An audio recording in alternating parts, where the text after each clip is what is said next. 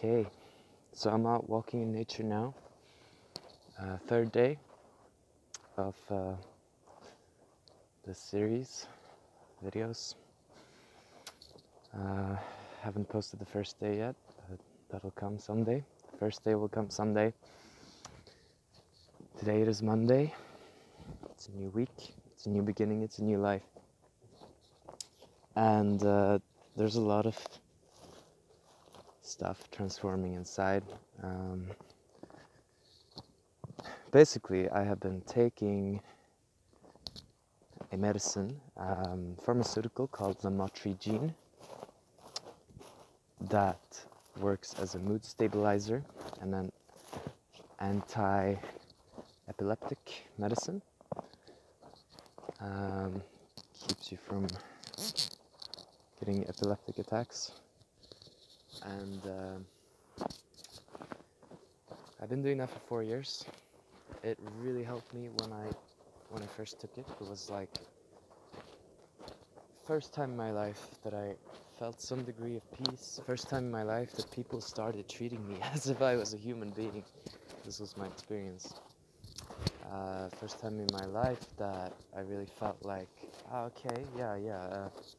I feel it feels good to be alive, and I was feeling joyful for the first time. So that was incredible. It was such a beautiful gift.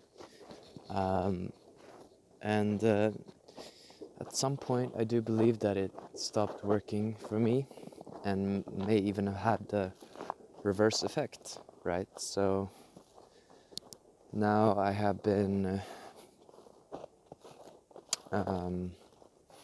taking it for 4 years, and the last year I've been in so much intense pain, mental pain. It's like there's been this pain behind my eyes, like floods of tears wanting to come out and not coming out, constant sense of disconnection. And I figured it might have something to do with the medicine. But then I thought as well that, that pain was there before I started taking it, so removing the medicines might not help. But I also realized that I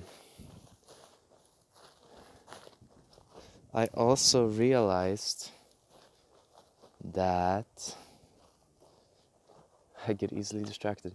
I also realized that there's something to that, and I really wanted to stop taking it. And I actually got into I got a new doctor because I was doing quite well. I was feeling quite happy in was it like February last year? So I went to a doctor. I wanted to taper it down, but because I was doing so well, and based on my history of anxiety and depression and things like that, they didn't trust me. This guy didn't trust me, and he thought that I was bipolar. And so he he sent me into the psychiatry ward. He gave me a psychiatry award. He sent me into the psychiatry ward. So I was locked up for like 2 or 3 days because he thought I was doing too well. It was quite traumatic, but I learned a lot, and that, in conjunction with that, I stopped taking another medicine that I was taking too, that was helping me a lot. And I'm not sure if it was a good idea to stop taking it, but that wasn't my choice. See those controlling motherfuckers. Yeah. Shh. Okay.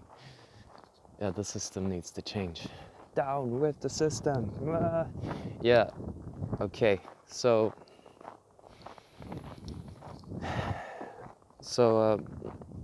fast forward. I wanted to stop taking it then, but I didn't, and I couldn't. I didn't want to stop taking it by myself without the doctor because, well, first of all, the doctor knows, the by effects and everything, and it's good to have someone that keeps track of you, but that's not the main thing. The reason was because I'd already experienced the withdrawal effects of this, not taking this drug, and First time I did, I started choking and I pretty much had epileptic attacks. I was cramping in my body and I was crawling in my skin. This is after 2 days of not taking it. But that was a pretty huge shift from taking 200 milligrams per day to nothing for 2 days. But still, that was just enough to deter me from experimenting with not taking that thing. So actually what I did this summer was increase the dose to 300 because I was like, yeah, I gotta, maybe I'll feel a little bit better, because I was in constant torment and life was constant pain and I just wanted to die every moment. I just wanted to escape and die. And no matter how much healing I did and health stuff, nothing had an effect. It was like below that level. And then what happened was, well, I increased the dose. I felt a little bit better for a day or so, and then it probably got worse. And then 2 weeks ago or so, I've had amazing 2 months in my timeline, because I've been living at this amazing place, and it's been really, really challenging for me, but I've had to really just face and own all of that pain that I have with me, and deal with it. And stepping back into the truth of the matter, which is how I actually feel, and not pretending like I feel in a different way, or that I am at a different place than I am, because I'm not. I'm here right now. I'm feeling exactly the way that I feel. So there you have it. That said, I've grown a lot, recovered a lot, healed a lot, and a few weeks ago, 2 weeks ago, I lowered the dose from 300 to 200. A few days ago, I lowered the dose from 200 to 100. And these last few days have been really freaking traumatic, but not traumatic. They've been really good, actually. They've been so freaking painful, but the pain has been more bearable. And anyway, I have been able to kind of feel more fully, I feel, and be more connected with my body, and that just amazing. And so today, yesterday actually, I was quite suicidal. I didn't want to live anymore at the end of the day. So the choice that I made today doesn't make much sense, but it's worth a try, because, well, you would get it if you were in this mind body. You would understand the pain, but I cannot really describe it to you. Just say that it's torment, torture chamber, hell, and you don't want to go through that all the time. It's just not a way to live. So, but anyway, lowering the dose actually also brought me a sense of peace, and so that was the whole thing about it. Yeah, I had to experience really intense things, but it also brought me a sense of something shifted, and I had a lot of hopes, and the pain that I've been experiencing behind my eyes is less than it's been in a year,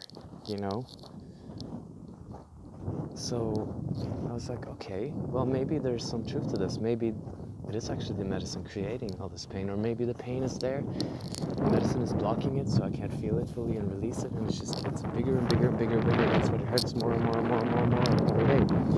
So even though I am doing better and better, because I'm stronger. So then today I haven't been taking any medicine at all. But I woke up feeling better than I have.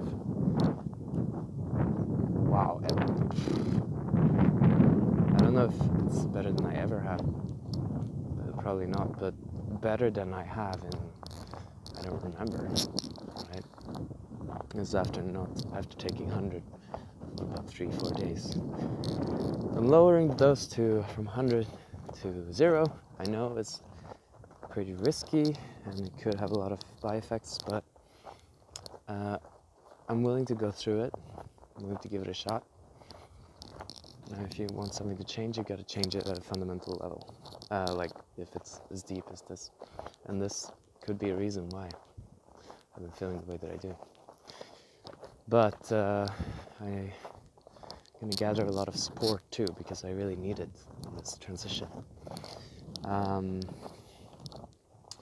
Yeah, so we'll see how it goes.